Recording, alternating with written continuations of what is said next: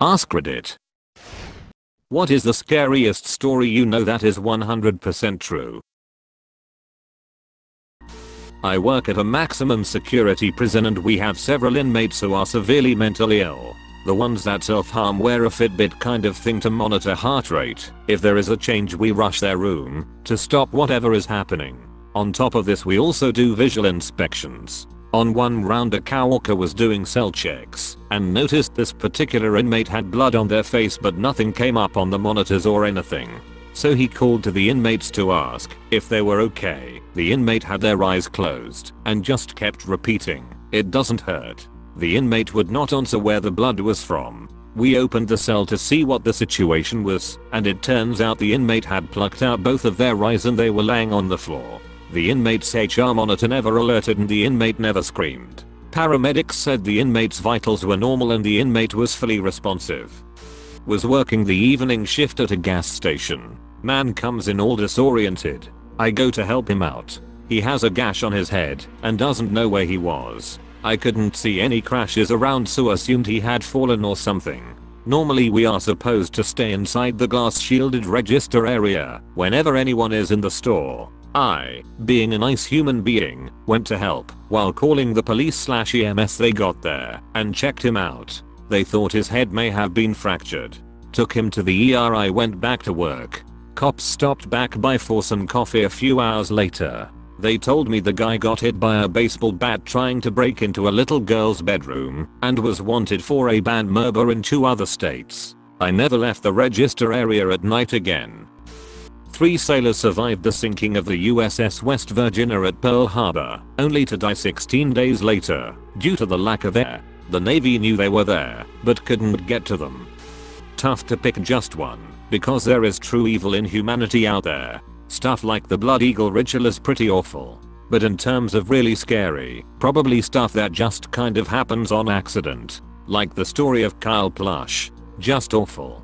He was in a minivan that has one of those back seats that you can push backward to lay flat in the trunk for extra storage space. He went to grab something in the trunk, leaning over the seat, and it tipped backward and pinned him, upside down, against the back of the car in a position such that he couldn't get himself out. He called the police twice. The second time he called and gave them a very clear description of the car. Plush called 911 again at around 3:35 p.m.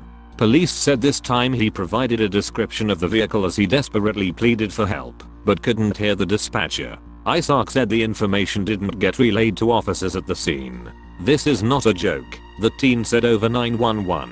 "I'm almost dead." He asked the dispatcher to tell my mom I'll love her if I die. Just a horrible, random accident that could have happened to anybody. This kid didn't go looking for trouble, like he didn't try and go down a chimney or go caving, like other people who have gotten stuck and suffocated. He was just reaching for something in his trunk, got pinned, and then was not found in time. Nightmarish for the kid and his family. My dad and some friends got drunk and went for a drive on some back roads and were going as fast as the truck would go as teenagers. My dad was slightly less drunk than the others and eventually demanded they let him get out. They pulled over and he and one other girl got out. He and the girl started walking to town while the other 3 sped off in the opposite direction. Well, less than a mile up the road from where they got out is an extremely sharp turn, which they missed and hit a tree going pretty close to triple digits miles per hour. 2 of them died on impact and the only reason the third survived is because they crashed in front of a house that 2 doctors lived in. The survivor was paralyzed and lost his leg and part of his arm and was in the hospital for 8 months before dying. This was in the 60s, so medical care wasn't what it is today. When I first got my permit, my dad took me to that corner to explain the importance of safe driving. It gave me goosebumps about how close he was to being in the truck. He said that the dad of the driver got what remained of the truck to be hung up in the center of town for months after to be a warning to all. In my town in the early 90s there was a notorious killer that had all of British Columbia, Canada on watch. My wife's mother, years and years before I knew them, had been home alone while her husband was in England doing tree surgeon work, arborist. She was in her laundry room when a man walked up from her basement, completely scaring her. She freaked out and said, "What the hell are you doing here?" He said he was friends with her husband and was just coming to see if he was here. Apparently he told him he could just walk in, which she knew was bullcrap. She was smart enough to tell him that he was just at the store and would be back any minute. He said he would wait outside for him. As soon as he left, she called the police, but he was long gone by the time they got here. 2 weeks later, the killer was caught, his mugshot put on TV, and it was the guy in her house.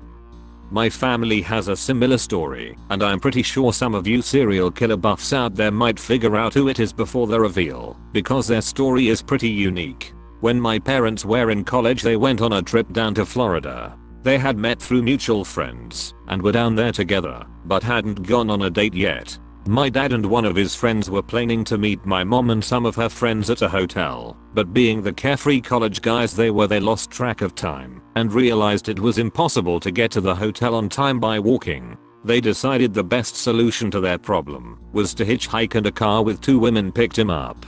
Everything seemed fine until the driver asked them if it was okay to stop for gas. My dad and his friend agreed it was no problem since they were making good time, and she drove into a gas station. She then pumped her car full of gas before hopping back in and flooring it, basically stealing the gas with 2 hitchhikers in the back.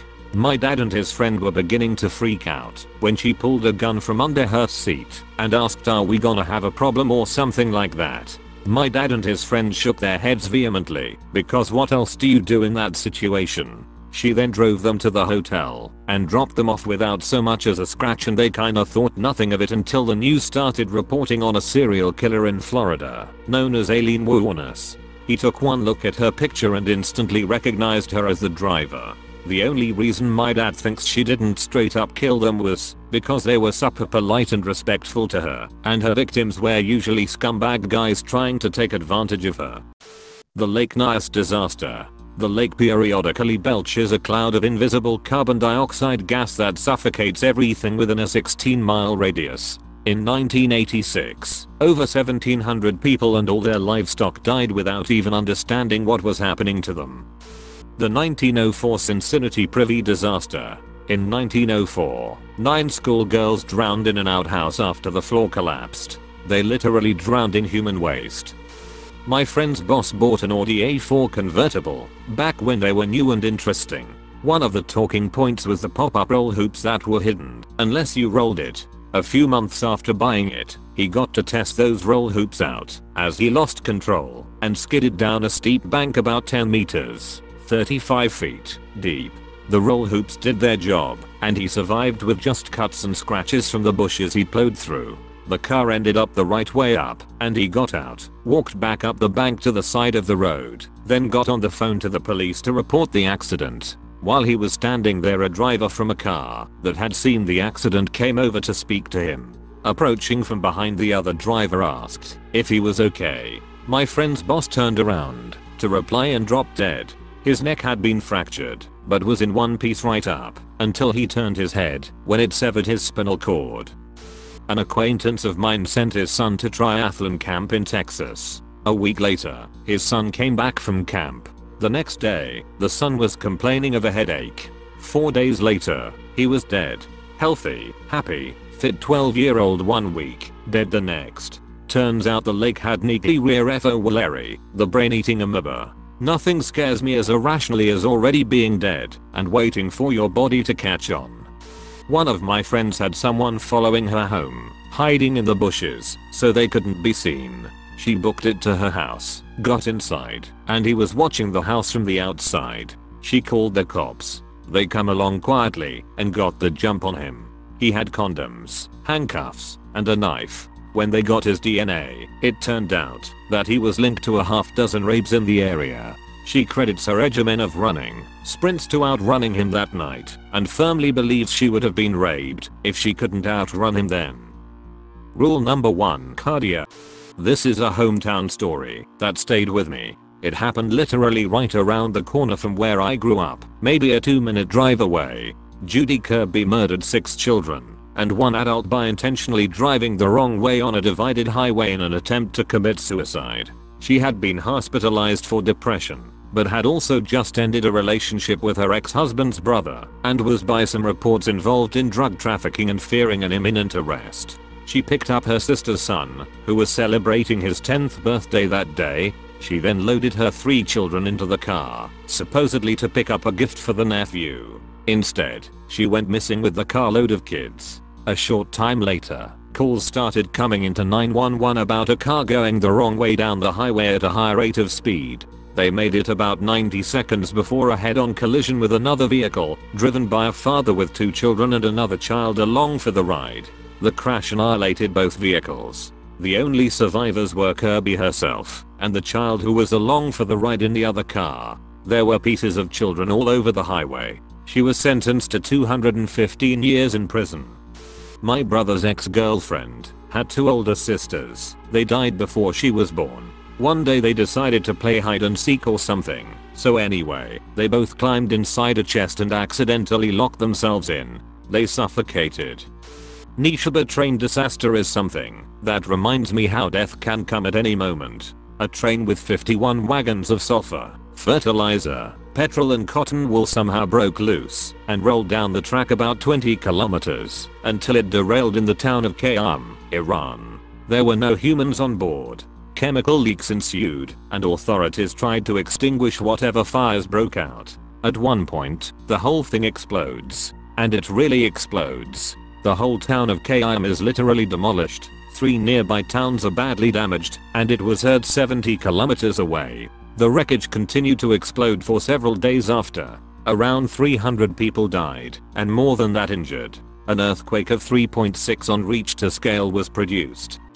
John List killed his whole family, wife, mother, daughter and 2 sons.